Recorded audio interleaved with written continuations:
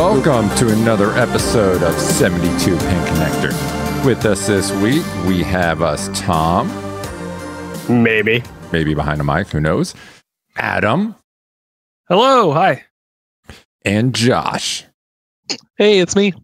And myself, I guess technically I should probably include myself. Not sure how that works, but yes, I'm here. Kind of. I I could take you or leave you. Yeah, no, that's pretty much how I am. It's like, I'm kidding. Yeah, so how was you guys this week? That would be rude. My week was good.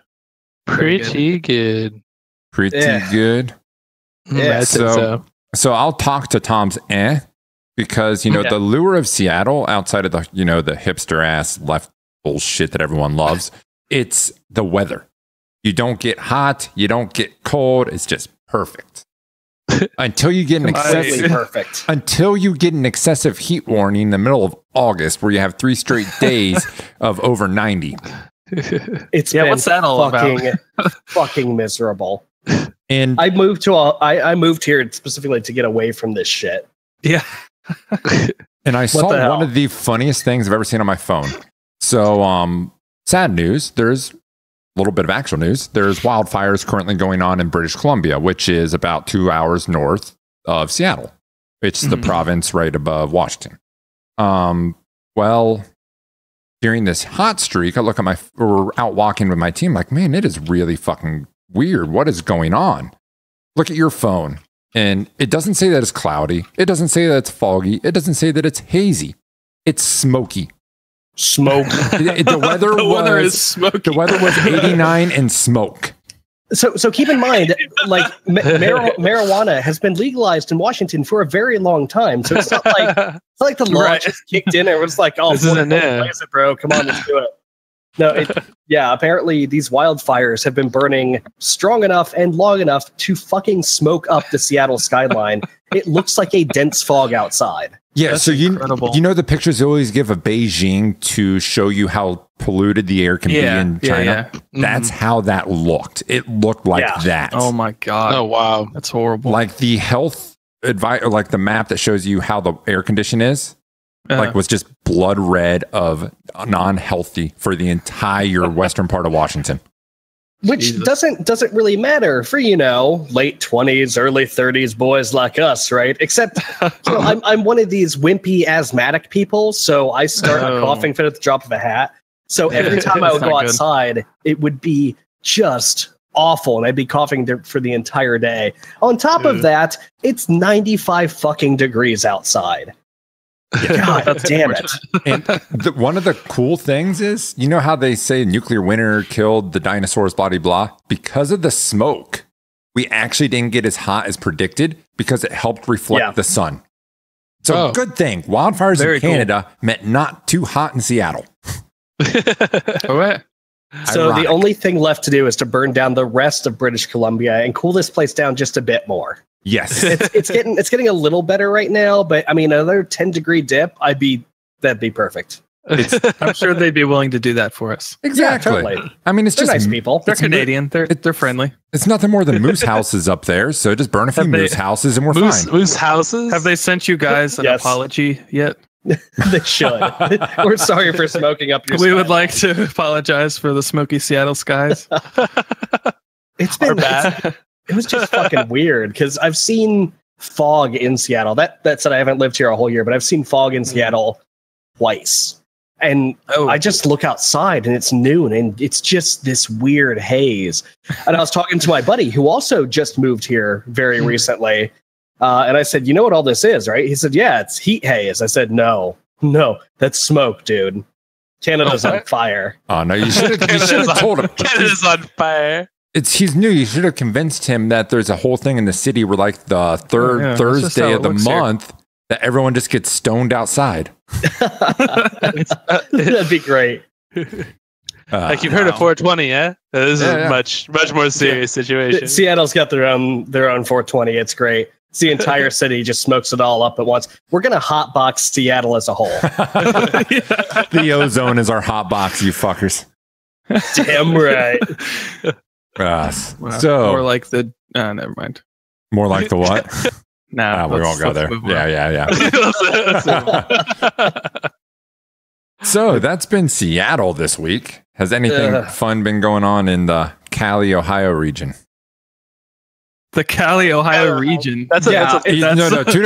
Two different regions. I like that. Pretty It's just- small region. Yeah, that's this big band all the way from California to Ohio. When you Is think, that string? Yeah. what's common to California that we can include in this region, because we need to categorize things by It's super flat. likenesses. Oh yeah, Ohio. Ohio. Let's throw that in there. Not The anything Cali, else in between. Ohio. Just Ohio. So you've got your Skyline chili has got avocado slices on top of it. Yeah, there you go. That actually would probably be pretty good. I tried. I can get behind it. I'd try it. Allow it. What do you mean? Allow it. What do you mean? Try it. It sounds delicious. Chili? You don't know it's no. You don't know. Josh What's Skyline doesn't know. chili? It's not chili. It's not chili. Okay. Okay, all right, hold on. Here it is. I got this. All right, You've done this before, by the way. Just Skyline Okay, chili is not chili. Like chili's got beans and onions and shit in it and meat. Right. Skyline chili is the best meat slurry Cincinnati has to offer. Okay. It's cinnamon flavored meat slurry. Yeah, it's All right. It's to be a little less. I don't know how to exaggerating, sensationalizing. It's Greek. It's like a Greek style chili, so it's got a little bit of cinnamon and cloves. I think probably is a part of that kind of taste. That sounds amazing. in our region. It's been deemed Cincinnati chili. You had things like Gold Star and Skyline, and I think there's another one. Basically, the entire menu is just a collection of things covered in that chili and cheese. Okay. And it's One fantastic. of the most underrated things in Skyline Yeah. is the three-way baked potato. And a three-way is your base starch, which is usually spaghetti, with your chili with cheese. But if you get the potato with it, that thing is a fucking meal. Like, you will be full for days on a potato three-way. It's delicious. Okay. It's also it's associated the same way as White Castle is as a hazard to your gastrointestinal tract.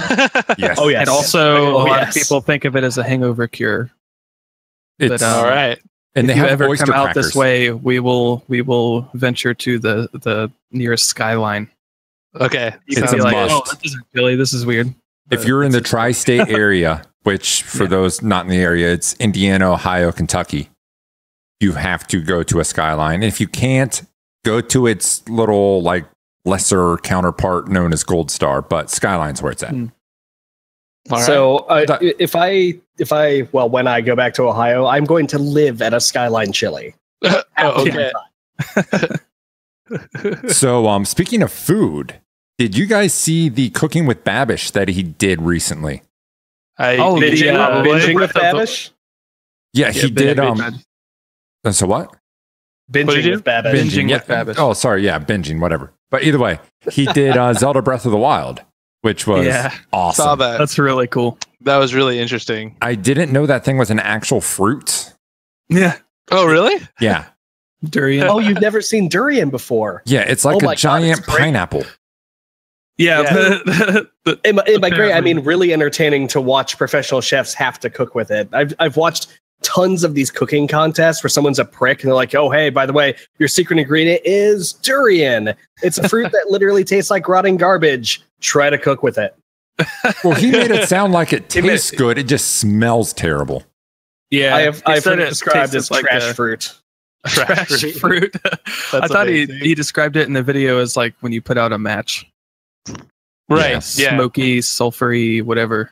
That's what he said. That was a really good episode. Those have been really good lately. I actually plan on cooking that rice dish tomorrow. I think I've watched every video on that channel like 3 or 4 times minimum. Agreed. Now, question is, how many things have you cooked that he's? I have cooked one. Oh yeah, what'd you cook? Really? Milk That steak? pasta alio iolio or however you pronounce Oh it. right, yeah. Pasta It's aioli? actually I've actually got all the ingredients in my fridge. I was going to make it this weekend. Nice. So it's so good and it's real easy. That sounds I'm pretty. gonna have to do that. Probably Really, the best You pasta I've ever had. know he does have like if you go to the YouTube they have easy, medium, and hard. Yeah. As far as the Do difficulty, they? yeah, it's all Yeah, they're holy like shit. categorized. Mhm. So like if you want to like just blitz through the easy stuff, just like Mhm. start making. And most of them are easy. I think there's another categorization of like number of ingredients or difficulty, or not difficulty, but Prep. Complexity. I don't know if it's price, like, or just complexity, as in how many ingredients. He put out a cookbook cookbook like this simple. Oh, yeah, well, maybe we should. And we also have a YouTube channel. Check that out. I was kidding. Yeah. If you're gonna go check him out, plug it. Yeah, we're plugging somebody else. It's like it's 72 pin connector. Go subscribe, smash, destroy those like buttons. Just sledgehammer them, ruin them. Well, that said, you guys been playing much games this week? Well, before then, I'm gonna totally not deviate from 72 food connector. There's something we gotta talk about. Irk, come on. How could you forget? Yeah, we had some beer. Campfire Stout. Campfire Stout by High Water Brewing out of California. It's a 6.5% beer, of course, stout style. The last time I had a technical, like what was referred to as a campfire or a fireplace stout, it literally tasted like ashes. It was not a good experience. I did not have high hopes for this, but you take a sip, and the first thing that hits your palate is toasted marshmallow. Oh, it's a freshly toasted, not blackened, not burnt, but just a toasty fucking marshmallow that finishes out with this beautiful, sweet, smoky aftertaste. It is by far one of the best beers I have ever had. That sounds really good. It was delicious. We tried like 12 different beers last night, and that was the best. It really was. There was pineapple mana from a brewery out of Hawaii. That was fucking weird. It had so much potential, but it had a really weird upfront taste. The aftertaste was okay, but I don't know. It was But High Water Brewing, Campfire Stout, go find it. It is fucking delicious. I wonder if anywhere has that around here. I don't know. I need to find it around here. If we can find it near us, I'll ship it to you. In the California, Ohio region.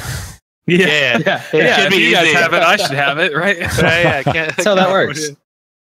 In the Florida, Washington region. Yeah. Somewhere in there, in that. Yeah. Video games, though. Yeah. Cool, right? I mean, we play some, right? I mean, we do that occasionally. Yeah, in between bites, I do indeed play video games. Like, for example, you guys kind of do some Dark Souls 3 still, right? I mean, oh god, we did. It was kind of sad this time, though. Sad? Why sad? So we're trying to get, the way I've got it set up on my machine is I'm just recording. I'm not streaming. I'm recording at 1080p, 60 frames per second. The video is beautiful. It's 60 gigs per like 2 hours, but it's fucking beautiful. So I'm like, Josh, we can do this. We can do it, man. I believe in you. Except I think we used the wrong encoder. We were actually encoding stuff instead of using the NVIDIA encoder that OBS has, which just strips frames off of a video card. So the stream ended up going at maybe 20 on a good day frames per second, but that happened at like 15 minutes in. So we're looking at it. It looks great. So we keep playing. And the stream just became completely unwatchable. So now we've got to take Josh's audio and my video and cut those together and make our day 2 YouTube video, which hopefully should be out soon. Yeah. Other than that, it was a lot of fun. It was great. Like, we figured out how to get each other in quicker. We fought some bad guys, and we did a little less shit. It was fantastic. I'm still complete trash at the. We did meet a puppy. It was adorable and very cold. Nice. So I got to ask, is this an actual puppy or is this Tom? It's a 3-story wolf with a sword puppy. Yeah, we had this conversation with the first Dark Souls. They call it a puppy. They call it a dog. It's really like a human-ish thing on all fours that has a mace. And armored and shoots frost breath. Yeah. It was pretty nice. It's a puppy. Totally puppy-like. I'm assuming this is going to be one of the easiest bosses we're going to fight because I had a hard time with it. That sounds about right. It was fantastic. Yeah, it was really fun. It was a really cool, like a lot of the time I spent like fighting it, I was just like looking at it and like looking at like all of its cool movements. Because like the one thing I really love about Dark Souls is it does have like really really interesting animation, like how things move. They really like pay attention to it, and like the premeditation of all the attacks and actions was always like really like spot on. It was always amazing. I loved that, especially from like 1 to this one, and they didn't miss a beat. It's really good. So you guys are like figuring out how to get everything flowing better with the 2 people on it. Yeah. Well, really, it's just about the embers. You know? Yeah. So we did stumble upon an area where we got a bunch of embers each, which was extremely helpful. But we also realized, at least I realized halfway through, hey, when you come in as a ghost, you get half the Estus. And Estus in Dark Souls is your magic health potion that refills your vitality. Yeah, Sunny D, man. Yeah, your Sunny D. So I didn't realize that. So I get into this boss battle, we're ready. I'm like, holy shit, I've got 2 Estus. What the fuck, man? And Josh is like, yeah, that's just how it works. I'm like, oh my God, no. Yeah. We have to figure out strategies to... we've gotten normal enemies down where one of us will antagonize them and the other one will backstab them. But with bosses, there's a whole lot of trying to figure out their patterns and get them to chase one person while the other's healing. It's really cool. It's a nice dynamic. Yeah, it works really, really good on Tom's run and really, really shitty on my run. Like on Tom's run, it's like you're like, okay, I'm attacking him. I'm like, okay, great. And then he turns around and comes after you. I run over and I kind of like there's like this little tug of war thing going back and forth. Then he dies. It's great. But like on mine, because we have to go through each boss twice in order to like keep pace with each other. On mine is just like he learned. He's like, oh, I'm not falling for that trick twice. Yeah. Like screw and you, he just kids. like just stuck on Tom and killed Tom, then came over and killed me. I'm like, oh, dude, like it's not fair. But so yeah, we've got to beat that boss, and hopefully we'll find time to do that shortly, but not tonight, because tonight after the podcast is our Grand Theft Auto 5 post stream. So everyone can jump into our Discord. We'll hit you up with links after the show. Well, just to like jump around a little bit, talking about Dark Souls. Adam, you're taking a step back here.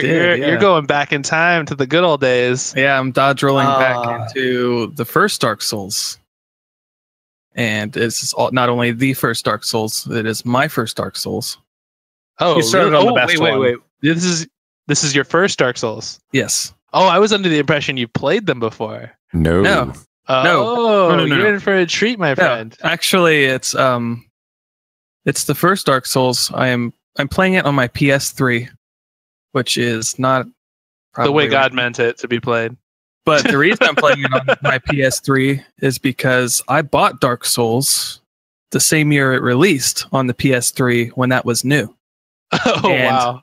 I played maybe 20 minutes of it and was like, oh, this game kind of controls bad and it's hard, so I'm not going to do this. Fast forward some years, I've grown more mature and oh wow! I've realized a more seasoned gamer. I am not the naive child I was back then. No. But back I didn't play the same kind of games back then that I do now necessarily. So I think I can appreciate it a little more now, and I am actually appreciating it a lot. I'm having a good time with it in a Dark Souls punishing masochistic kind of way. It's hard to call Dark Souls fun because you get in and it's this depressing world, and the world doesn't give a shit if you live or die, and you're constantly fighting against the odds, but you prevail after dying like 17 times. It's progress. It's progress at its finest, right? Like you try really hard, you suck, you just get eviscerated by like the lowest of low, right? Yeah. And then every time like you beat that guy, you get better at that guy, and then you fight them again, you fight 3 of them, and you get better and better and better. And you've been like taking your beatings, but like you're progressing. You don't really get that level of play from all games. Sometimes it's a collectathon. But it's super easy. You're not like improving at something. And with Dark Souls, it's like every step you take, you improve a little bit in a different way. And it's great. And with every step you take, the game pushes back just as hard. Yes. You start the game up, you're like, oh, I'm going to play some video games. Let's play some Dark Souls. And Dark Souls is like, hey, fuck you. And then it starts throwing things at you, and you have to deal with it all. and until you eventually decide that's enough for the night. Let's do something that's more fun. But soon as it senses you're starting to enjoy yourself, it's like, nope. No, it's just and it's really nuanced. You can tell they put so much time into figuring out exactly how much it's going to mess with you and how it's going to mess with you, and it's just like relentless. But it's cool. Like there's an appeal to that somehow. Right. It's not babying. It's not holding your hand. Yeah. And it's everything as far as the way it controls, which is very slow and kind of heavy feeling. It's plotting. Right. I actually sent them a little video clip of me hitting the button on the controller and then also videotaping the screen. Like, hey, am I getting like weird input lag, or is this how it's supposed to be? Because when you hit the button to attack, it's not when you start swinging. It's the whole action. Right. You hit the button and then he back swings and then he swings. So you have to like learn that timing.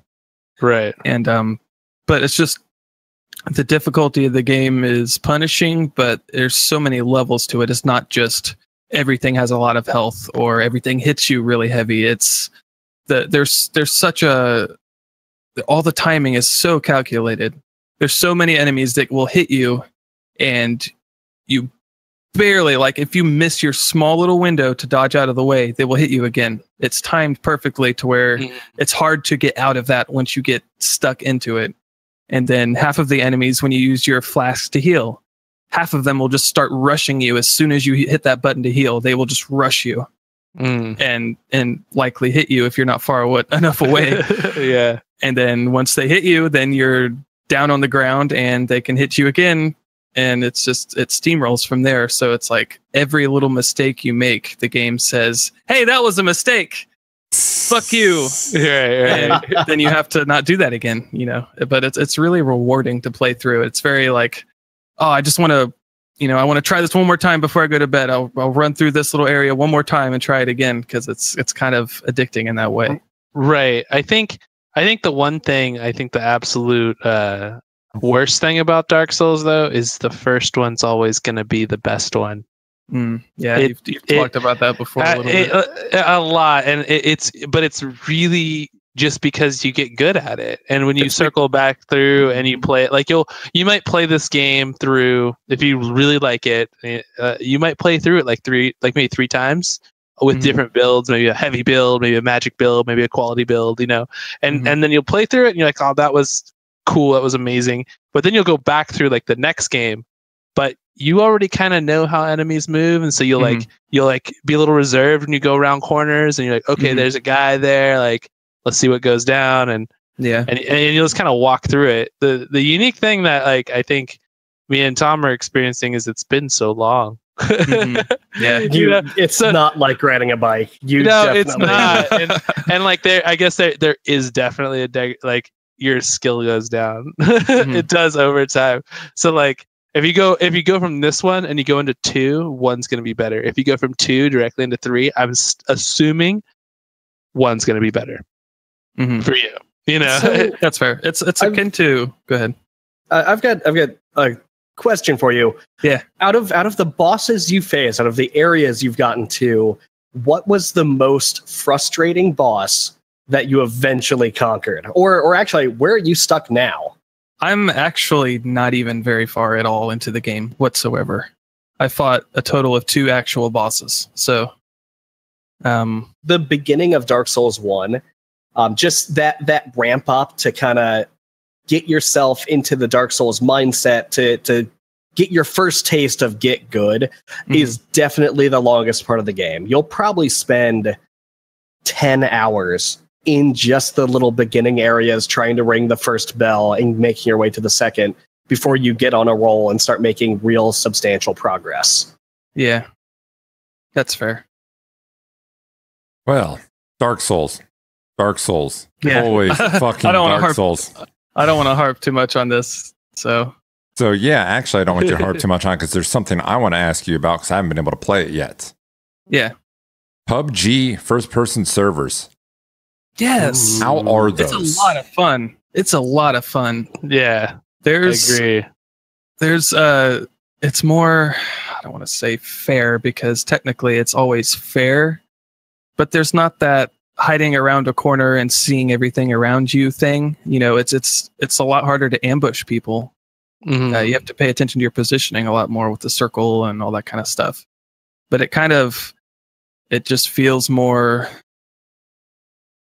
There's more anxiety because you don't have the visibility you have in third-person servers. Right. So how does the driving feel? How do vehicles feel from first person? Because I haven't tried this yet.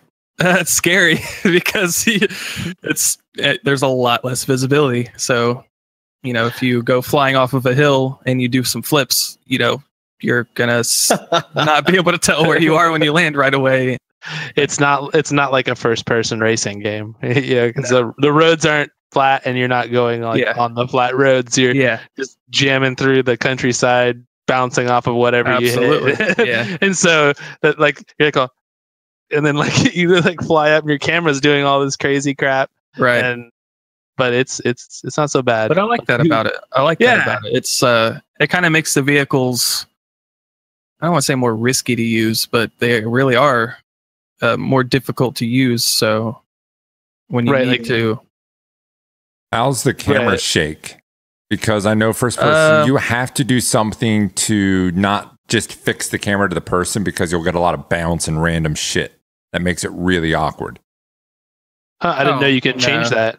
Is it pretty smooth? No, it's not necessarily we change it, the developers. You make it to where the camera box itself doesn't necessarily lock to a fixed point on the player, because then as the player steps and stuff and goes up and down while they just run, it'll bounce up and down and possibly give them motion sickness. There's not a bunch of bounce. No, it feels fine. It feels pretty smooth. Because I know there was a little bit of bounce when you initially went first person when the game first came out. So I was assuming they did some stuff to tweak it if they were going to have first person only. Yeah, they're playing with it a lot.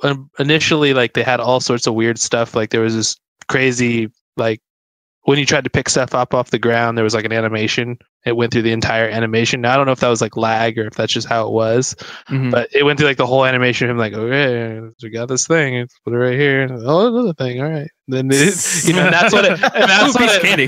That's what it. Candy. That's what it felt like. It was really dry and slow, and it kind of took away from the. It's you run into a room I need a gun. Okay, there's one. Sweet. Ammo. All right. Okay. All right. Can we mod PUBG to have Josh do voiceovers whenever you pick something up? I would play so much more of that if that were the case. Hey, cool! I found a sniper. Oh, hang on. Let me just grab this. All right, I'm gonna put it in my pocket now. Okay, I got it. Good. All right. Yeah, that's exactly right. That's what it felt like, but they got rid of that, so you can. It doesn't disrupt the flow. Now you can run in, tab over, and just jam on. So it's nice. It's nice that they didn't change the game that much, but the first person really does add a level play that, if you're bad, you're gonna get crushed. It really caters more towards the really good players. So I get shit on a lot. Yes. Because basically it's in order for you to kill that guy, you have to pop, look at him, acquire the target, and then lock to the target, and then fire your gun. Right. Yep. And all of those things, a really good player is going to do faster and more effective than you will. And when the end circle closes in and it closes in on a wheat field, you don't have everybody go prone in the wheat field, because if you go prone in the wheat field, you can't see anything at all. Nothing, absolutely nothing. So it makes it to where you have to get up, and I think it makes the end game move a lot quicker. That's nice. I got some PUBG in this week, just a couple games. And I decided to go full solo. So nice. the first game I jumped into, I dropped middle of a town, grabbed some guns, died almost immediately. It's in the top, 10 players to have died, and it was great. I sucked. It was awesome. In the second game, though, I did the same thing because we've all decided collectively that we should start playing aggressive. I jump into this town and start grabbing gear. I kill a dude. And I'm running through this town trying to find people. I'm just I'm hunting. I'm going to murder everything I see. There's fucking no one. There's nobody. No. I search this town, and then I walk over to Pochinki, and there's fucking no one there either. like the whole game is just empty. I made it to like the top 30, I think, before I found another person. I don't know where everyone was, but I'm playing aggressively, and the game's like, hold on, Tom. You should camp like everyone else, because there's no one here. I was in the middle of the circle. There's always been a PUBG like sense to me where whenever I try to play conservative, I hear shit, I see shit all the time. As soon as I tell myself, you know what, I need to get better at gunplay, I'm going aggressive. I'll drop into Pachinki and see no one. Nobody's there. It usually happens. It happens the most often when like you have friends and they're playing, and you're like, all right, well they're almost done. They have like 40 left. Let's just do it. Let's just do a freaking YOLO run. Yeah. And let's just go in there, guns blazing, and like just go for like the craziest 360 no scopes, right? And you're like, all right, we're dropping military, like the Dark Circle and Dark Souls. Get out of here. They want more Dark Souls. Okay, can I mute him? Can I mute him? Permission to mute Tom. Yeah, that's fine. You've been banned from podcast for 20 seconds. But no, the last time that I tried to do a big like aggressive run, I was playing by myself, and Josh talked me into playing with him and his wife and Noodles. And the idea was, okay, we'll all play aggressive. We're like, hey, we got 4 people playing aggressive. This is going to be a shit show. It's going to be fun. We did not see anyone until there was less than 20 people left with 4 of us. Yeah. Hey, that's the worst thing. I think that's the worst thing about the update, though, is that there is no 4-player first-person servers. There isn't? You can only do 2. You can only do 2s and 1s. Yep. So they're testing it with 2s and 1s, and they're moving on to squad after that. Mm-hmm. Right. Yeah, it is planned. We need to play some 2s first person sometime. Yeah, 2s? Yeah, we do. Yes. Absolutely. It's pretty fun. I'm liking first person more than third person, I think. Yeah, I agree. I've been looking forward to it. It doesn't have as much like random BS, but I've been really liking it. No corner peeks, motherfuckers. Alt button. Yeah. I will find a way. You got to use that Q and E. Yeah. So I know Tom's been playing some of a real shooter. You know, not this PUBG bullshit. Oh yeah. Yeah. A real shooter. Well, actually, he's going to go. He's going to go somewhere else than I would on this, but. Yeah. So, I've been playing some CSGO recently. Yeah, he took it somewhere else. What were you? Oh, wait, you're talking about the competitive esport that I've been playing, Splatoon. Yes. Yeah. But either way, go about CSGO. Be serious. Okay. You talk about the bullshit shooter first, and I'll handle the real shooter talk. Okay. All right. Okay. So I was playing this tiny, little known, wants to be an esport, but totally isn't shooter, Counter-Strike, Global Offensive, which like only 6 people in the world play. Yeah. And I suck. I decided to stream it, and I sucked even worse than usual, which is pretty impressive. But we had fun. We were hanging out. We were chatting in Discord. CSGO, I don't play it competitively. I play it like I've always played Counter-Strike, get in and die a lot and just have a good time. And it was fun. It's a good chill out game. I love CSGO. I'm gonna hope to stream more of that this week. And by the way, fuck the op and fuck anyone who uses it. Damn. You got op. There's no better way to chill out than shooting people with guns. Right? Yeah. Violence always just levels me out, you know. Yeah. Really takes the edge off. This unnecessary murder. So yeah, me and RS went full demolition, and I didn't realize this. So you're breaking into this bank, right? You got to plant a bomb or defuse a bomb depending on which side you're on. We get into this bank, and there's a safe with the door open where you have to plant and blow up all the money or something. I don't know. Terrorism doesn't make sense. I didn't realize it. You can jump. There's like this little space between the door and the wall, the open door outside of the vault, where you can plant the bomb. So the bomb was planted, and I was like, it's not in here. It's dinging, and it's not in here. Where the fuck is this? Apparently, that's the new meta for that stage, is you plant in this little space, so you have to jump over like a potted plant or something to get to where the bomb is. And by doing that, you really expose yourself. There's literally nowhere to run. You're in a tiny little box. Oh, crazy. Yeah, so I guess the game has still got an evolving meta, even with maps that have been there since day one. It's kind of nuts. Neat.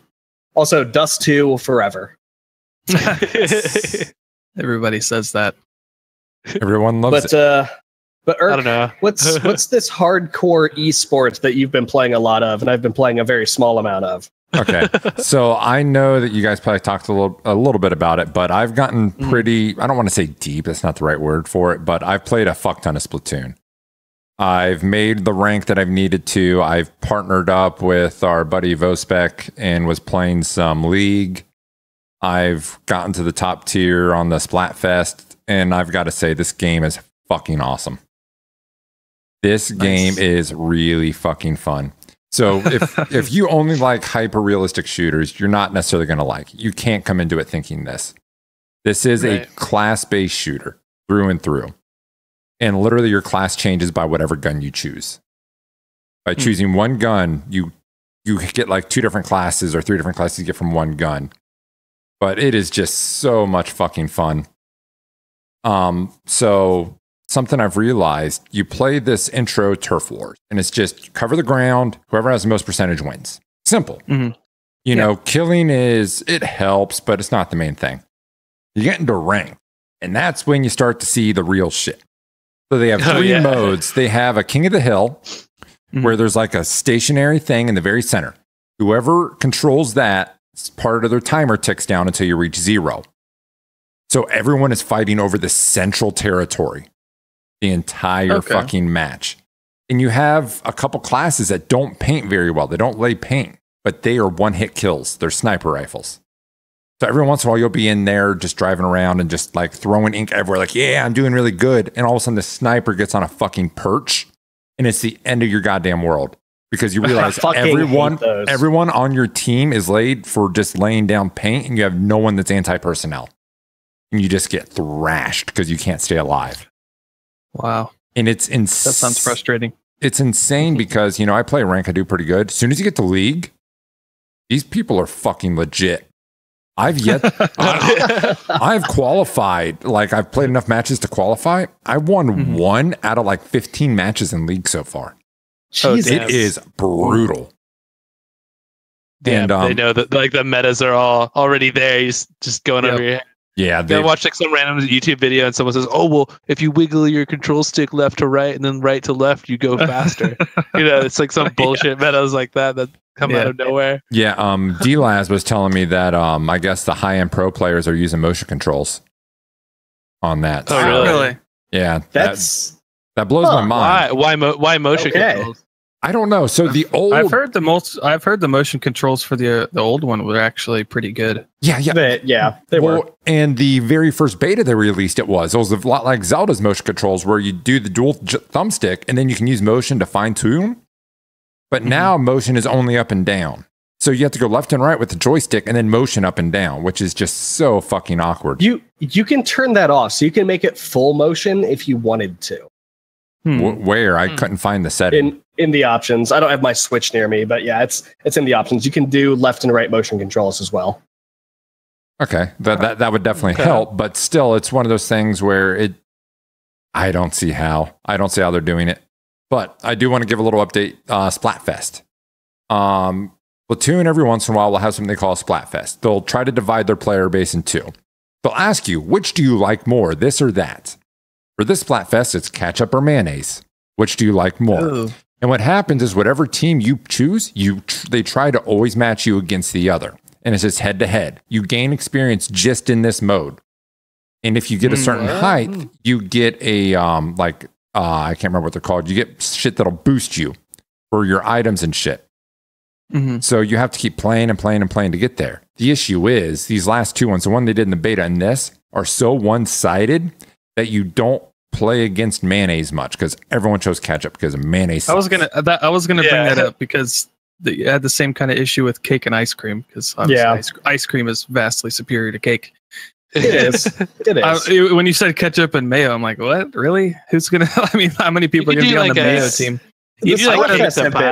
Ketchup and mustard would have made a lot more sense. Yes, it would have. See, the Splatfest this year, whoever's managing them, like in Splatoon 1, the Splatfests were mostly okay and not really one-sided. But in Splatoon 2, they've been very, very one-sided. Like Cake and Ice Cream was bad, but it wasn't that bad. ketchup and mayo. Come on, guys. It's Yeah. like, what do you want? Medium rare cooked steaks or dog shit? It's a choice. Damn, I can see. I'll take the dog shit. Hey, you can make some pretty good tasting mayo. You And, have to, okay. Veggie I'll Man is Veggie Man's asking about this. I'll address it. So I've tried to use the comms and shit. I will say this right now. The ability to play with players is bullshit right now. You have shit. In unranked mode, you have to join off of someone to be able to play unranked together. And by doing that, you don't get to use their internal comm system. To use their internal comm system, you have to start a lobby, invite your friend, and it's really nice. This part is it notifies them on their phone. Hey, you were invited into this. And then you jump in on the phone together. I've yet to get this to work because you have to actually fill out an entire party to play through this. You can't go into matchmaking like that. It is only for private parties. So unless you have 8 fucking people you're playing with, it's worthless.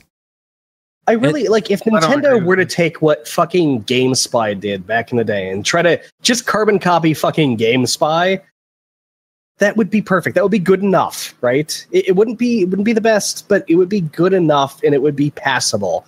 But I don't know why Nintendo's even trying at this point. Yeah, it's going off the phone is a novel idea that could do some really cool shit. They are just generally fucking their matchmaking up. Even if they don't have the voice comms, you can't party up and play together. So let me finish this out real quick. Unranked mode, you can join off your teammates or join off your friends, and then you'll randomly play against them or play with them. If you need to change your weapon, you have to back out and hope you get back in before the match starts. In other words, you have to wait for their match to end before it puts you in their party. And that's only if someone leaves, which normally they do, but you have that risk. You might wait 6 minutes until you can actually play with them. It's 3-minute matches. Ranked. You cannot join on your teammate at all. There are friends at all. You are playing purely solo on ranked. I don't know how I feel about that. I feel like get it. Like especially if you want like a pro scene, right? Like if you can't group up as a team and play ranked together, So imagine if you ranked is not the top competitive mode in this game. Okay. There's What's league. the top competitive? There's league play, and league play does matchmaking kind of right. You can party up as 2s or 4s, and if you go as 2s, it'll match you with another team of 2, and then you'll go against a team of 4 or 2. Is there a ladder? Or no, 2 and 2. It's MMR. Is there a ladder in rank? It's MMR based on. It's MMR based on league, and it's I guess it's like a hit. Do you get a rank? And both you do. You get MMR, which is an actual like here is your value in league, and on ranked play you get start at C-, then C, then C+, B-, B+, blah blah all the way up. Okay. So it's so if any other game, like if Dota or CS or PUBG were to put out an online matchmaking system that looked like this in any way, they would be laughed off of the fucking internet. Well, and Nintendo kind of gets this like buy with a lot of stuff. They kind of fuck up a little bit. The Nintendo market is completely different than the market of all those other games you listed. Yeah, but they want this game to be like a big esport. Like when they advertise this game, they show it in a stadium with a bunch of people and teams, and they're all practicing on a chalkboard. They did that before the Switch ever got when it got unveiled. Here's why though, because for an esports scene, it does work like that. Because as Vospec just pointed out, the party systems are designed for private lobbies. They're designed for local, which is what you end up doing in esports. And I guess over in Japan, this game's selling like hotcakes. For a short term, or I don't even know if it may still be, but it was outselling Zelda for a while. The game is selling so strong over there. So they are doing a lot of local matchmaking on that side. So that game is made for them when it comes to that aspect. I want to recreate the Splatoon commercial, but in reality, like sit a bunch of randos in a stadium, give them all switches with Splatoon and say, hey, go try to play as a team. and just watch the madness. Right. Yeah, that's a really good point. Like even if not randos, like even if you wanted to get some, pro players that haven't played Splatoon yet, like pro other game players, right? Mm-hmm. Right. So you take EG and you take OG from Dota and you say, hey guys, you're going to do competitive Splatoon during the match downtime. Go try to link up together, see what happens. I just think like matchmaking together in a ladder is something that you would do for a competitive game. Yeah, it just makes sense. And they have it. They do in the league play. They do. And that is their top tier. It's just they don't have it anywhere else. And that I agree with you. That blows my mind. Mm-hmm. Yeah, that seems strange. But that's okay. It is what it is. I mean, I'm sure there'll be enough outcry in one way or another where they're gonna have to do something. Like I don't just like they put out that great Metroid game. Oh wait, they haven't yet. Never mind. That's a full game versus a patch. That's more reasonable. Nintendo doesn't do fucking anything. The matchmaking will be fixed in Splatoon 4 when you've got to buy the Switch Lite DS with Knuckles. Good point.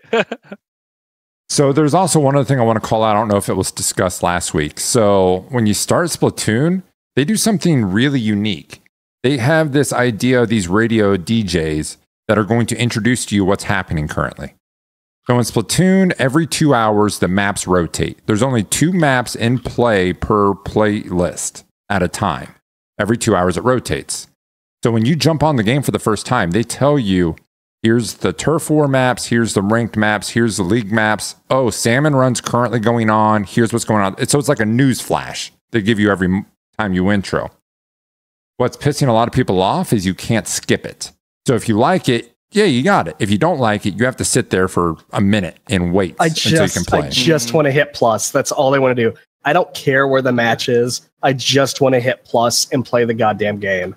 Now I'm sitting there jamming A. So the one reason I like it is there's this game mode called Salmon Run that isn't active all the time. It's their horde mode, pretty much. It's got some other shit to it, but it's their horde mode. It's only active certain times, and you get special rewards through it. That news flash lets you know when it's active. But I understand it's frustrating. It's not needed, and it stalls you out. I like it, but I understand a fuck ton of people don't. But it is what it is. Regardless, the game seems really cool, and a lot of people are enjoying it. Yeah, so. It's got a lot of flaws. Matchmaking aside. Yeah, it's got a lot of flaws, but the game is ungodly fun and addicting.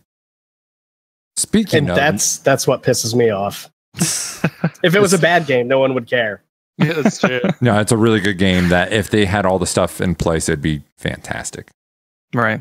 But also, speaking of newer games, I wasn't here last week to really hear much about it, and I think Josh has a little bit more information on Fortnite now that he's had a lot more time on it. Yeah, I mean, now that I've actually played it for more than 10 minutes, going into it initially, like it's pretty straightforward, and when I went to it didn't seem like all that much.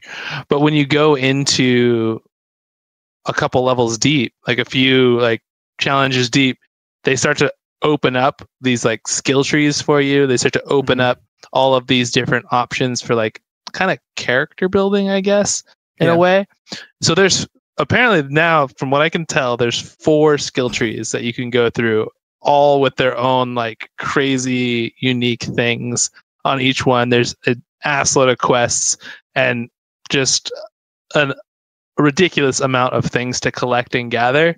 Mm-hmm. It seems like this game is pretty massive. I don't know why it's early access, and that's my biggest question.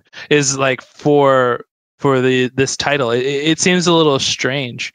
It seems like a full featured, totally there's a few glitches here and there, but nothing outlandish. Right. But it's a fully featured game. I don't know why it's in early access at all. I know that their plan for release is to make it free to play. Mm-hmm. So I don't know what they're doing. Yeah, I don't understand that high of a paywall, or not. I don't want to say paywall necessarily, but there's a lot of money being thrown for a game that's early access, and like you said, you don't have to pay if you wait. Right. Is this like a cash grab by the devs, or that's what I'm wondering? It might be, and it might be because it has a whole bunch of Twitch integration in it. There's a ton of Twitch integration in it. There's a bunch of different like ways that you can like it as a and I'll be doing these too for anyone that actually does pick it up. You can actually as a like a Twitch streamer, you can set up missions for other people to do. Oh, you can like create missions for your subscribers to try and take on, and it shows you up on this top like their name every time they finish the mission, and it's really cool. But it's just really strange. I just don't know why. I really don't know why it's early access. And but overall, like I got to the point where so now I'm like upgrading walls. The bases are looking great. There's all sorts of cool traps and guns, and it's just there seems to be a variety of ways to play it. I've been to a whole bunch of different locations, and they're all fairly unique. And like the missions are pretty straightforward, but like they keep adding a new level to each one. Like there's a new monster that you have to fight, a new this or a new that, a new way to handle this situation, a new like mini game type thing to deal with. So like, and I keep doing that consistently, and it seems like there's a lot more game to be had. So what I'm wondering is if at one point I'm going to hit this thing and there's just going to be so much open to me to do that it's just going to become like an overwhelming mess. Yeah. So I got faith. I mean, I've watched you play it a little bit, but it's coming out of Epic. So I have a lot of faith that they will hammer it down. Because, I mean, the Horde modes and gears were loved. Right. I mean, people love this stuff. And I know that they're going to put the resources to get it right. Well, I hope. And I mean, so far it's great. Like, they were like playing through, it's cool. Like, in the very beginning, we were just like shooting the guys, like shooting the bad guys. And then we started realizing there's all these cool traps you can build, and you can build like this crazy complex of traps where like the monsters don't even get to you. You don't even have to shoot them. You can just wait. But like the waves get bigger and bigger, and they get closer and closer, and they get through those traps eventually. So like you have to deal with them. So like what I'm hoping is that they become the hordes that come after you are unreasonably large.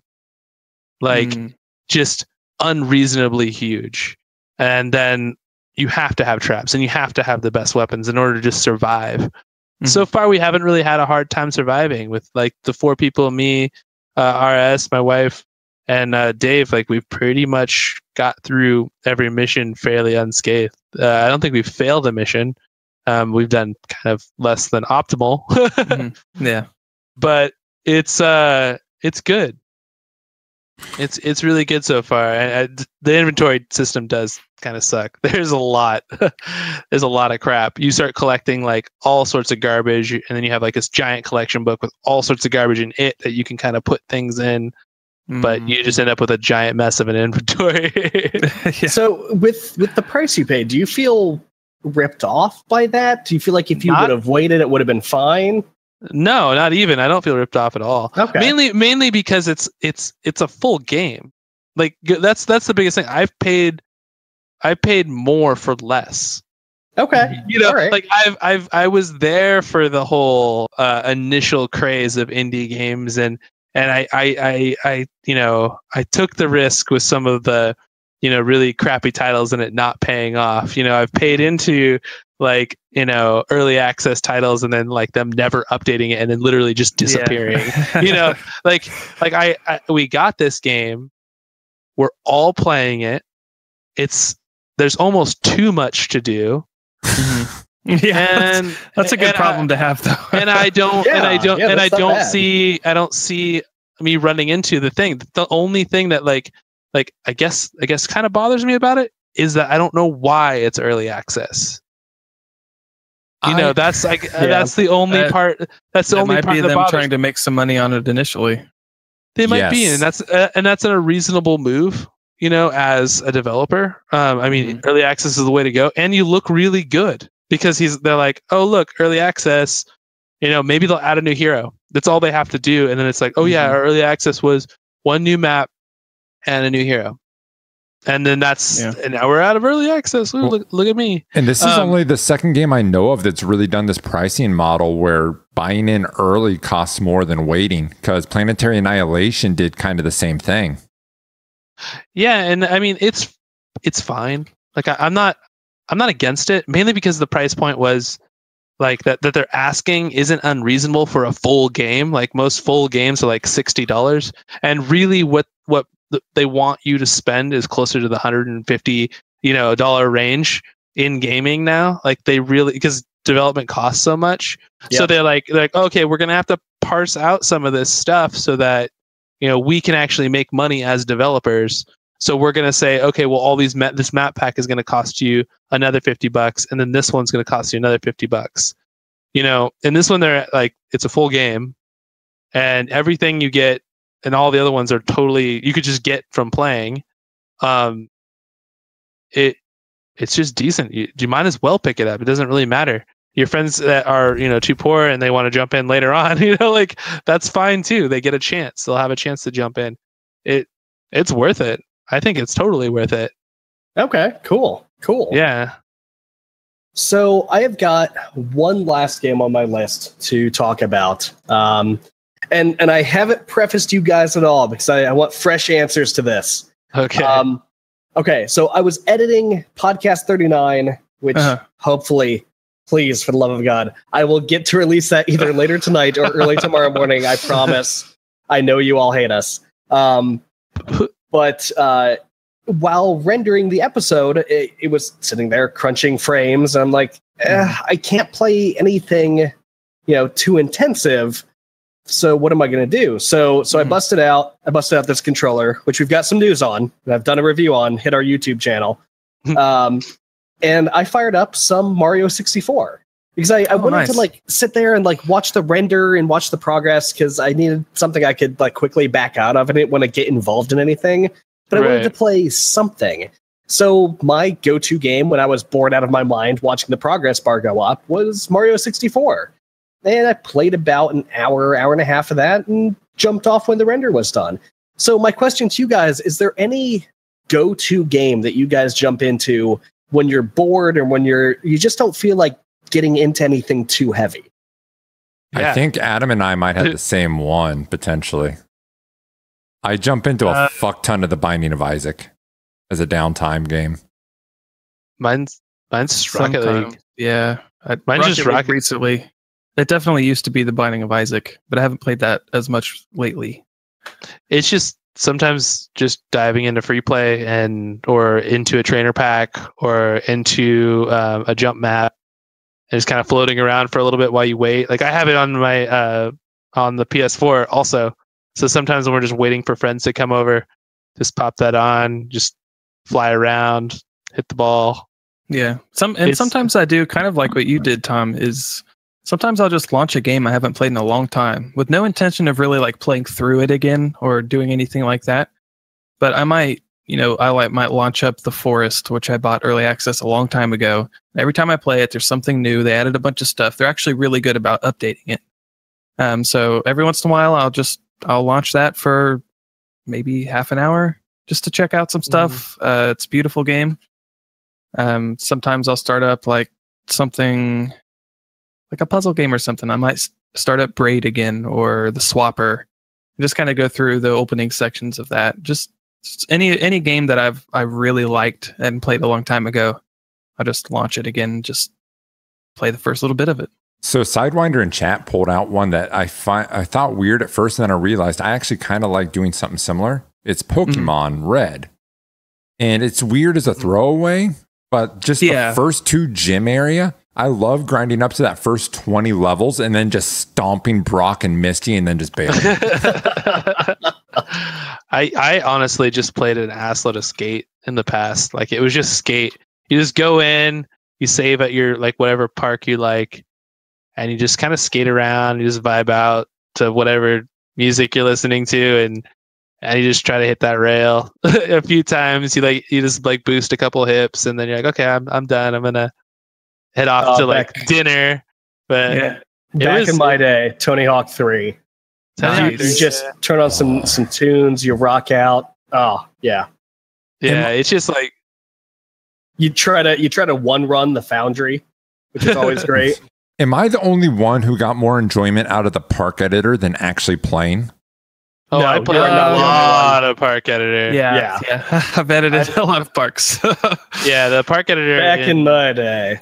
Yeah, Tony Hawk had some crazy stuff because you like get absurd air off of like no speed at all. So like you can do like quarter pipe, especially when they got the transfer button. So like you just kept like going and you get bigger, bigger, bigger. So you like end up like going up all these quarter pipes like a big ladder, and then you just boost down and then like send it to the moon. So certainly not the most realistic of the skateboarding games. Yeah, but then you got into like Skate 3, and Skate 3 had a really cool park editor where you can do all sorts of crazy stuff. Like I made like a crazy intricate jump map that had like, and then I made like a giant. There's a neat glitch actually in that I made, where when you, well, I didn't invent it. I'm just saying I made this because I saw it. If you come close to the ground level in Skate, you can start flipping infinitely because it thinks you're close to the ground, because that's how the rotations work in Skate. Like you rotate, the speed of your rotation is based on the height from the ground that you are. So if you trick the game into thinking you're about to land, you can like flip an extra flip. So so if you do like a weird bar in the way or something like that, you'll come up and then you can start doing like triple backflips over shit. Nice. And I spent like hours trying to get that right. Like hours and hours and hours just See, I was always a jerk on my maps for Tony Hawk 3. I would always have this area where you'd have to grind a mile and then you get into the best half pipe in the world. So when I was playing with my buddies, if they sucked at grinding, they would get stomped because you'd have to like grind for an hour to get into this half pipe. Oh, that's amazing and very dirty. Nice. Yeah, and I was a ruthless asshole. I just like to win. Yeah, we know, Eric. We know. Yeah, I know. We're well aware. Everyone knows this around here. I'm a dick. I think Tony Hawk 3 was really the perfect sequel to a game, because 2, it had a park editor and you could make a skater, but like the parks were so small, you could do some cool stuff, but it was so limited. And as a kid, the only thing I wanted was big ass parks to build. And Tony Hawk 3 is like, big ass parks? Yeah, we got those. We got you, dog. Here you go. Build the biggest fucking thing you can imagine. Which is still, I mean, it's pretty small by levels in today's standards when we have continents to explore, but still. Right. No, it's perfect. Like you really don't need a lot. Like if like in Skate, for instance, like that's the one that like I'm really thinking about a lot right now, because I just just need a Skate 4. Or even just port Skate 1. I don't care. I just need something. But new Skate, damn it. Come on, EA. I know you're not listening ever, but it's fine. No, like you could do all sorts of wacky stuff in that in Skate's park editor. Like you can start unsnapping things, and you can break the like collision and stuff. You can turn collision off, so you're sticking ramps inside of ramps and like rotating them on their axis. And so it's so cool. And like I used to love Tony Hawk's editor, but everything snaps. But then once you realize like in Skate you can unsnap everything, it's like oh come on, like you that would get nuts. Yeah, the possibilities are endless. The game lets you do what you want.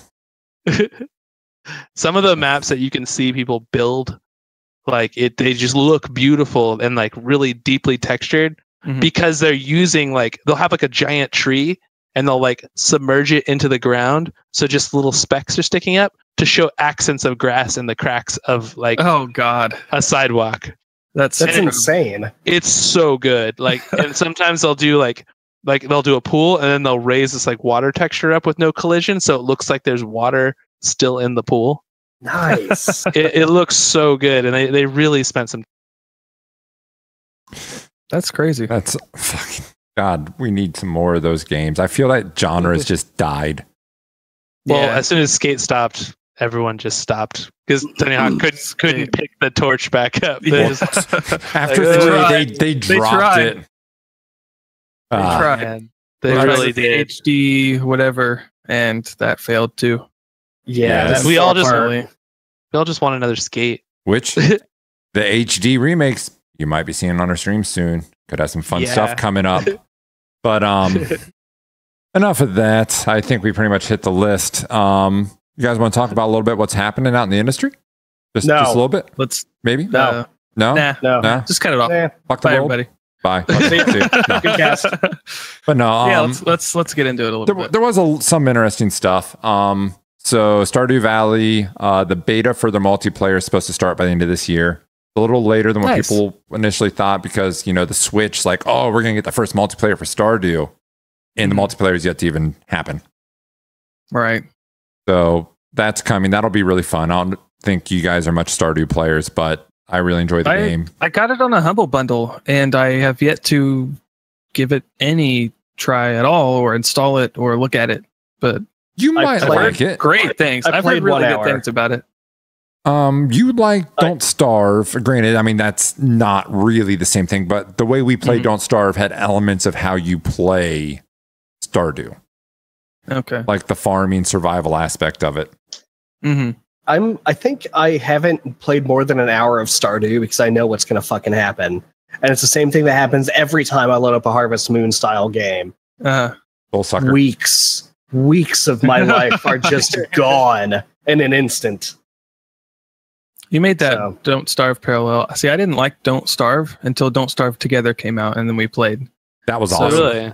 The same case might be made for Stardew Valley, where you might not like the game that much solo, but once they introduce the multiplayer, you might find yourself getting really into it. I think we're going to have like a community farm co-op and all go to farmers markets together. I mean, Urk and I live in Seattle now. Like, we can do this stuff. For the record, you know how farmers markets work. Yeah, virtual farmers market. It'll be great. They are capping it. It sounds, I think they said 4 in the article, but they are capping the number, so it's not like let's get everyone. Not like a mass. Yeah. I want a 24 person 5x5 farm. So you got the carrots. I got the carrots. What do you got? Got the potatoes? That's all we got. We can only fit the carrots. All right, everybody press E repeatedly until we win. Yeah. That would be amazing to just sweep like a cave or something, just like sweep it. Yeah. Like everyone just goes through, it's grab the broom. Done. It's gonna be a sweep. Oh God, Tater.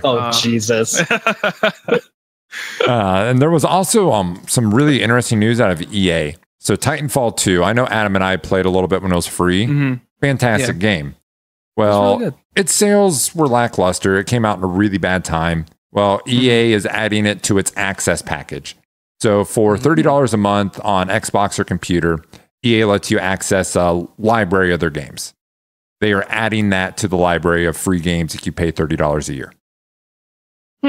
That's a really kind of like a PlayStation Now sort of thing. That is a big title for something like that. That's a big title for that. I mean, it's honestly like I might throw 30 for a year just to be able to play that a little bit, because it's single player. It's supposed to be really good. So is that's PC, right? Like PC or Xbox. I think you have to choose the platform though.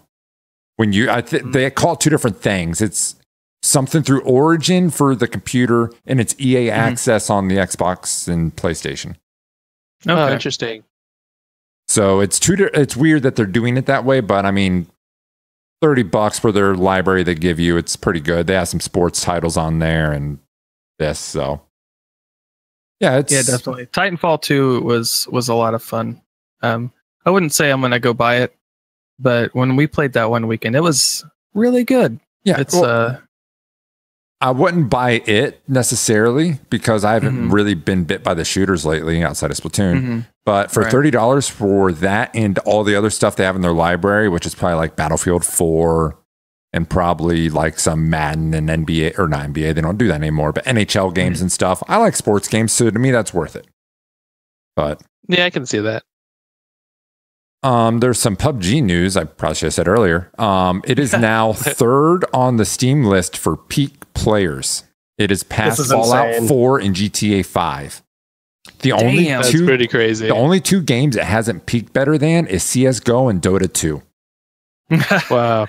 Now, keep in mind, I believe that would also be fair to say it probably hasn't passed League of Legends either. But League of Legends is not on the Steam peak stuff, so it can't be measured. But I think it's safe to say it didn't pass League of Legends either. I would say that's a safe bet. Yeah. Especially for an early access game that's not even technically out yet. Yes. To hit that peak player base like that, that's incredible. But I'm not surprised. Go on your Steam's, anybody that has Steam, go on your Steam friends list and see how many of your friends are playing it right now. Like somebody's playing it always. Literally, when you said that, 2 people just popped online. Yeah. Like just now, they're like, "Oh, we're playing." There's so much Battlegrounds being played. It's crazy, and I can see why. It's really, really fun. Yeah, it's such a simple premise. We're gonna throw literally everybody in a map. Last dude standing. Go for it. And these games have been around for a while. It's not the first game to do this. It's a game mode as old as Doom itself. Yeah. And it's just funny that with all of that, it's not a new novel concept, and the game's not out yet, and it's still doing that. Yeah, and it didn't put whole lot of polish that the other ones didn't have. I mean, this doesn't look substantially better. It doesn't control a fuck ton better. It's just, it caught. The other ones didn't.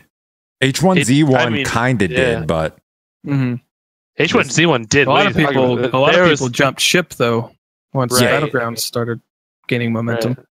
Yeah, I mean, as far as H1Z1, that was wildly popular. That was super popular, and especially on Twitch. And then a lot of those, the reason Battlegrounds got so popular is because a lot of those H1Z1 streamers just left and went to Battlegrounds, like the biggest ones. Yeah. No, I didn't play H1Z1 at all, but I did hear that Battlegrounds kind of improved some of the things that H1Z1 was lacking, and that's why a lot of people switched. I still maintain that removing the zombies and focusing on the core experience of the game, which is really, bandits in the wilderness, really brought that game together into what it was destined to become all along. The zombies were really there in H1Z1 and DayZ is set dressing, more or less. Like, at least that's the way I feel. I know some people do feel differently about these games. Like, the zombies added a whole lot. I don't think they ever did. I don't think that's why anyone played DayZ, is to play it for being a zombie game. They played it because you could get really weird, fun, emergent gameplay experiences with other players in a giant map that you couldn't actually find anywhere else. Well, I mean, King of the Kill, which was the big one, didn't have zombies in it. Well, okay, so that's like the one that you'd be talking about to directly compete with. But it's an evolution. I mean, you really can't view Battlegrounds without going back to Arma 3, which had the DayZ mod, which launched DayZ, which launched H1Z1, which launched King of the Kill, which is now here. And as exactly. And as Delos did point out, though, the H1Z1 guy is PlayerUnknown's Battleground guy. Right, I mean, exactly. A lot of those guys jumped from one project to the next, and then evolved it as they moved on with the different groups, which is crazy. Yeah. And now that they've got their own engine, which Sidewinder points out, they've got their own engine. They've got their own company. They're doing things their own way. Like they're as independent as independents can get. They're beholden to no mod, no weird engine, nothing except how creative they wanted to get with their game. And you can look at the numbers. That shit's paying off, right? They're building this game the way they want to, without the constraints that they were under previously, and it shows. They're not on the Arma engine anymore. No, I should say no. Disregard is, anymore. I didn't mean to say any more there, but so PUBG, I want to say they're using Unreal, right? I think so. Yeah. That sounds right. Let me see. PUBG is right now the only early access game outside of VR that I can, unqualified say, yeah, you should probably go buy this game. It's good enough to buy it. Don't pay attention to early access. Yeah, it's not so polished, but you don't need it. It's just fuck tons of fun. Yeah. Absolutely. Yeah, okay. Everyone is confirming it is Unreal 4. Right, and I just checked on it. It's Unreal 4. So we're good. And H1Z1 is on the Cancer engine, dear God. Okay. Nice. So let's get off of this. That's accurate. Yeah. Tom, you have some firmware updates, I think, for the 8-bit DO, 3DO, thing. This guy, the 8-bit DO NES 30 Pro gamepad. This little guy. Okay, so I had all the numbers right, just not in the right order. Yes. I can never remember the name of this. That's why I have to look on the back at this convenient label. The most inconvenient naming of all time. Mm-hmm. But this little dude, I bought it. I was thinking, okay, cool. It's a controller. It's never going to see updates. I don't really need it. It works out of the box, whatever. 8-Bit though just put out a firmware revision that lets you use this wirelessly with your Nintendo Switch. So if you want a pro style gamepad that works with your Nintendo Switch, some YouTube reports are confirming that yes, it works. Slap the firmware on it and you're done. Which is really fucking cool. I had no idea when I bought this little shitty controller that I could use it with literally everything now. I'm so happy. So when they launch the VC in 3 years for the Switch, I might have to pick that up. Right. I don't know. So I'm playing stuff like Cave Story and Shovel Knight and 8-bit-ish games that I'm buying on the Nintendo eShop. And this would be perfect for Shovel Knight. Yeah. Does it feel that much better than the Joy-Cons do when attached to the Switch? The issue with the Joy-Cons is your directional buttons look like this. They're actual separate buttons. Mm-hmm. They're not a D-pad. So if you want an actual D-pad, you either have to get a Pro controller or use one of these guys. And the reason they do that is because they need it to work in both orientations for when you break your controller apart and hand someone the other piece for Mario Kart. Right. So it's a rational design decision. It just kind of sucks for the 8-bit classics and fighting games. Okay. Yeah, fighting games, you want that crisp. And also, I heard an interesting factoid on that, what was it? Street Fighter 2 for the Switch, when it got released on their little thing, sold like 450,000 copies. People are starving for content on this damn thing still. Which just released Overcooked, which is actually a game I think that controller would be great for. Oh, they did? Yeah, Overcooked, the enhanced edition, so it has that DLC pack, is now available on Switch, which is cool. That's great. I really, really like Overcooked. And now they just need internet support. Yeah. Wait, so you can party up over it. Yeah. No, I mean, about that. No. Some sort of party system for that game. You can't even do it on Steam. You can't do it on PC. You can't group up. I hate that. That's like, it's a really good game. But it's like you're strapped to your couch. That's all you got. It is such a good game. Such a fucking good game. And one little quick fun tidbit. It seems that Alton Brown is now interested in things Nintendo. More specifically, Splatoon. Would you like to elaborate a little bit on this, Tom? Because this is weird that it was brought up. So this is really just shit posting to shit post. AKA Tom. So just me. So I threw this in the news. Someone asked Alton Brown, hey, settle this, mayo or ketchup? We're going to war over it this weekend. You could turn the tides of battle. And Alton Brown responded with, well, it depends what it's going on.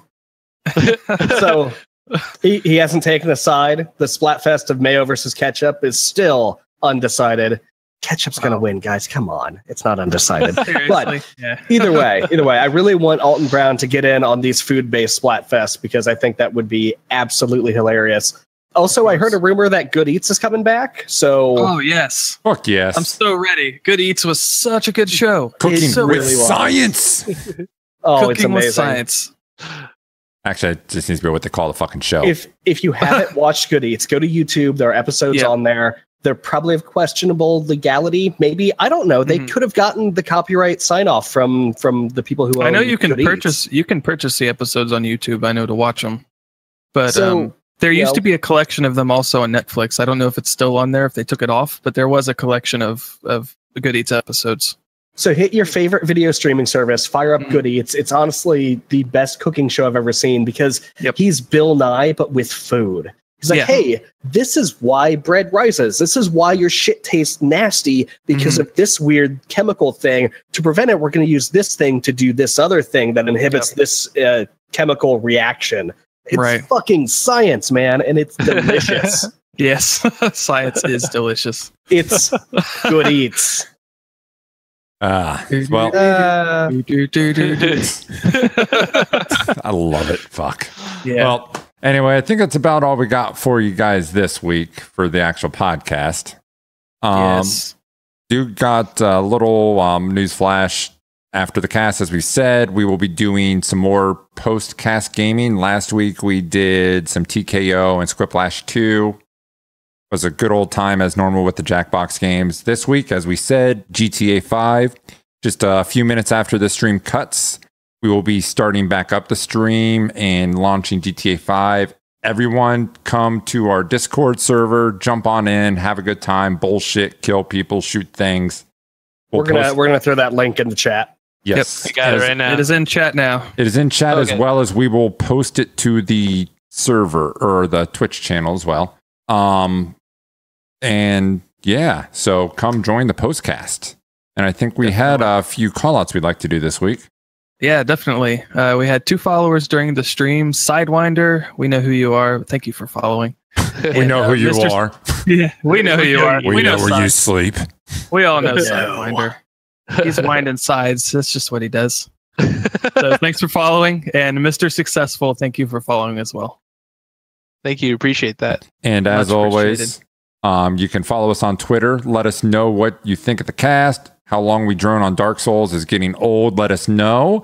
Whatever you want us to play on. We're still going to talk about it. Whatever you want us to play on Postcast, let us know. You can come to our YouTube channel. We're starting to update with a little more content with the Dark Souls stuff, as well as we are going to start launching a couple new series in the future.